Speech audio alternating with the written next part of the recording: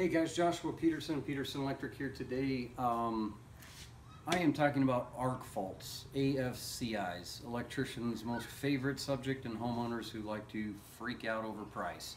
Bottom line, this is my newest updated video. I did one a few years ago and got good and bad reviews from people about it, but needless to say, unless you're an electrical contractor, a professional electrician in the field every day, in and out of the grind, doing homeowners jobs, I wanted to show you what we're doing here for this video. In a nutshell, what was requested of us is it possible to come in and AFCI, GFCI this panel? So here are the steps we took. First of all, we looked at the job, pulled the cover, caught a quick glance, and we already knew that when we see red and black, there's multi-circuit branch circuits, okay? So what that means is that some brands actually have, I know GE and I know Siemens, and I've actually put in the Siemens, and I had a dishwasher disposal test about 2 weeks ago. Breaker worked awesome. Did not have it trip back and forth, though I shared the neutral at the AFCI in the panel, and it was a 2-pole double, kind of like you would see like this 20 amp here. So first of all, you got to know what your code is, 210.12. You got to know where it says that you have to have your arc faults implemented. You can Google that, but it's going to be pretty common sense. Living room, bedrooms, hallways, laundry rooms, sunrooms, parlors, dining rooms, kitchens, and bath lighting if that's shared with the bedroom. I've heard though in the 2017 code we're probably going to end up most likely doing garages and bathroom 110 dedicated plugs, maybe even crawl space attics, I don't know. So in a nutshell, we AFCI everything that was supposed to be. And the first thing you got to do is you got to come in and label where the circuits go. So we traced the house, you know, on a phone with another phone, on, off, made sure we had testers, plugs, beepers, whatever it took, hair dryers, radios, lights are great, lamps, make sure that they're in the on position. And as you flick it, you got to label the panel to the breaker. When you pull the cover though, you got to know how you're counting. On the left is your odd, and on the right is your even. So 1, 3, 5, 7, 9, 11, 13, 15, 17, 19, 21, 23, 25, 27, 29, all the way down to 2 to 30 there on the right. So once you do that, you can take and mark which breakers you know you have to AFCI, pull the cover, set it aside after we've already checked everything here, and then we go through and go, what can we do? So if I had a square DQO, which, you know, by the time you watch this video, they're probably going to have one, but I have not found one as far as a square DQO 2-pole tie multi-branch circuit for dishwasher disposal. In this case, I've got a bedroom upstairs and a master bath sharing. So they're sharing the neutral, so I can't. I have a furnace and a sump pump, which to code does not have to be done, so I'm not worried about it. But over here on the left side, I also have a disposal with the kitchen counter plugs. So they're both 20 amp circuits, 12 gauge aluminum, and over here we're supposed to have that in there. So the other thing to mention to you in code, in 406.4D, somewhere around there, you're going to find that they say if you change out the plugs and the switches in most jurisdictions, not all, you have to arc fault that circuit for touching it. And I have one city that I won't say its name, but they said, well, if you pull the plug out and you extend the wires to do aluminum to copper, for instance, if you have an aluminum home, then you don't have to arc fault it. But the question is why would I be pulling the plug out in the first place unless this plug is really bad, broken, and or just not holding your typical transformer that you'd use for your phone or your Mac computer or your laptop? So we would have to pull that plug out, change it out, and put it back in, and then meet 406, I think it's .8 or 10, where it says you have to have tamper-proof. So why would I pull a plug out but not, and extend the wires, but not change the plug or the switch? So bottom line, if you're pulling the plug, you're supposed to arc fault now. In this case, they are selling the home. They're in Fort Collins. I won't give the name or address, but in a nutshell, they were requested for us to come in, and they had another electrician come in as well and look at it and say, okay, well, we've got aluminum, so we have to do pigtail copper splicing and we have to do that throughout the house, and I'll do another video on that. But the other thing is that once we do that, what about the arc faults? A lot of people say, well, it's grandfathered in. Technically, it's not. If you're modifying, extending that circuit, and or changing things now, they want you to arc fault. So if this panel was a Zinsco or an FPE or Gould or a Bulldog or an old fuse screw-in type, like the Edison base, your panel's got to go. You can't set arc faults. Some guys will be like, okay, well, I'll take three little panels here, and I'll tap off and put a sub panel, and then I'll arc fault my new circuits in. And before you know it, you got a wall of panels like pitchers, and you shouldn't do that. And we don't typically tap off like that because, I mean, you got stuff that's already 100 years old, or at that point at least 60 years old. Again, remember in electrical that cars have mileage odometers. Your meter has even kilowatts. Your boat and your RV may have just, you know, your hours on it. Electrical doesn't have mileage or hours or electrons flowing to tell you how many times it's been used past a certain point, which would be designed or described in joules. But the bottom line is that there is no way to know, other than, hey, the plastic's melting, the bus bar's burnt, this circuit's freaking out. And by that time, most people say to me 9 times out of 10, hey, it's been working forever. Why is it tripping all of a sudden? Why don't you just come out and change out the breaker? The breaker's tripping because you have an issue on the backside. That's probably what's telling you something's wrong. So if you're overdrafting your checking account, you might have an overdraft protection to tell you, hey, you're gonna go into some fines here. Bottom line, the breaker's doing the same thing. You can't overdraft past the current allowed on that breaker. A lot of other phone calls say, hey, I've got a 15 amp in there, can I just put a 20? Or I got a 20, can I put a 30? Or a 30, can I put a 40? You can't keep upsizing it. The wire is based on its size, so you have to base it off of, the breaker's based off, the wire is based off of that breaker size. The breaker size is protecting the wire so you don't have too much current flow on it. Anyways, last quick thing I want to show you about this, about arc faults, is so we went through this panel. The last step is put in all these arc faults, and we gave it a haircut because this, you know, God bless you electricians in the 70s. I think you left extra wire like your hair, but they always folded the wires here. This doesn't need to be in there. If you have an issue, you can always splice it back and bring it back in if that circuit has an issue. But this is just panel fold. You don't need that much extra in the panel. Makes it hard to trace circuits.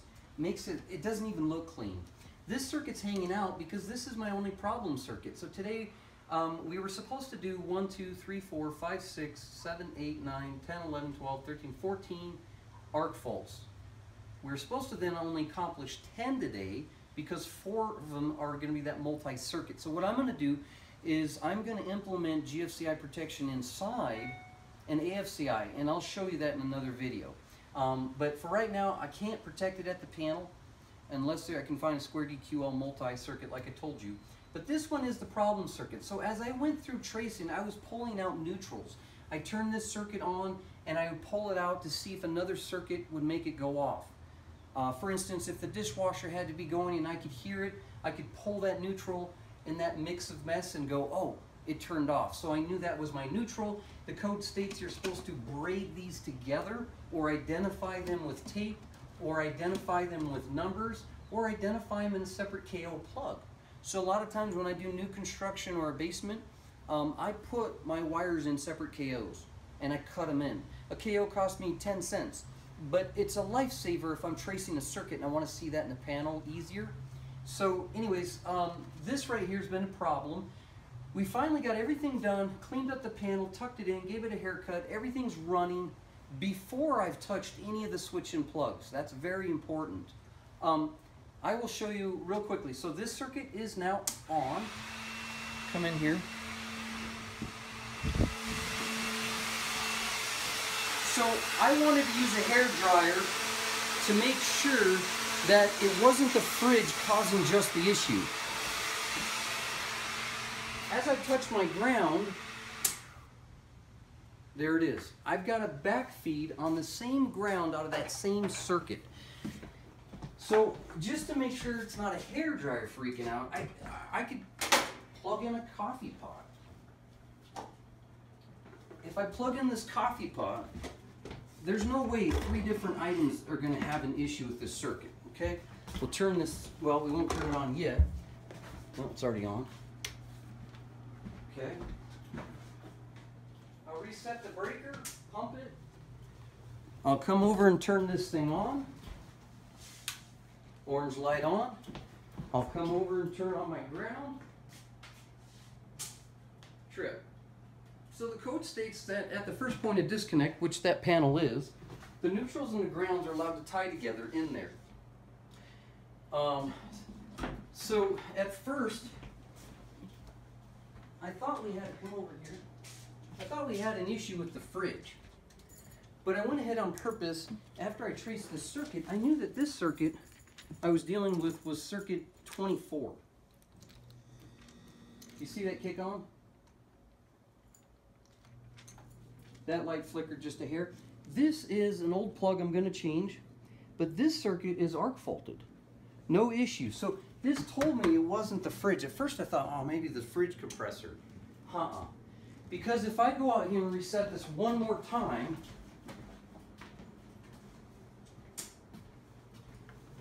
and I take my fridge and I plug it into this circuit over here we've been dealing with, circuit 18, I believe. 15. Oh, 15. Anyways, I know that this circuit starts here on 15 for the microwave. It jumps to this counter, jumps to this counter, jumps to this fridge, and does my 2 nooks over here, okay?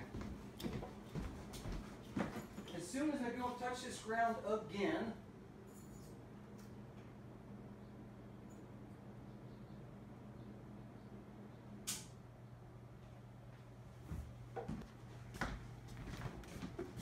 we've got an issue with that. So sometimes it's the neutrals from other circuits tied in a box. Most commonly, you'll look as electricians, you'll come to an area like this and go, boom, here's a 2 or 3 gang box. Power could be feeding up the stairs, then coming this way to the living room. Common sense though, closest to the panel. Typically people don't pull their wires to the other side of the room unless they have a purpose. But if you're doing just a general branch circuit in 210.52, you're going to look and go, okay, it's probably going to start over there for that light for the garage. So the point is you're trying to find if 2 neutrals are tied. You can pull out neutrals on the panel. But I left that one circuit on circuit 15 for this fridge, and I pulled out every other neutral in that panel. And nothing turned off that circuit to see if the neutral was backfeeding. The other thing is that when you're doing your ground wire, the reason why I pulled this ground out is because the ground is uninsulated. And it goes all the way back down the panel. It's touching the other bare grounds.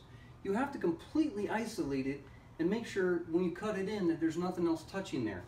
So this is telling me that something's tied together. So what we did is we came in here just to this circuit because again, we knew the code where it was going to go. We traced out the house already. We labeled the plates right here, which they're going to change, and we'll put a nice sticker on them. And then we went to the panel, changed out the arc faults, finished all the rest of the panel. Now we can isolate that circuit. And now right in here, look at what I found. Some guy mixes aluminum and copper on a plug. He takes and put a UF cable here. This is an outdoor rated 12 gauge UF cable for running like a pond pump. And then I see the same jacket over here. And guess what? It appears to me I've got a blue box and the original boxes are fiberglass brown because they're all matched up to be like the texture, the counter height, everything has not been changed. But one thing I noticed in here is that he got new counters. I'm thinking they might have cut the nails and moved the boxes up, but something got tied and moved because the range might have changed its position too. We also looked to see if there was any kind of wall that might have moved here. This is typically going to be ducting and plumbing through this box up here. A lot of people say, I'm going to take that box up and go 42-inch cabinets. No, you're not. Not that easy. Because a lot of the circuits, the plumbing, the HVAC can come through these channels up here. But part of me thought this was added because there was never a plug over the counter back in the 70s like this, and he wanted it. So we pulled out the range,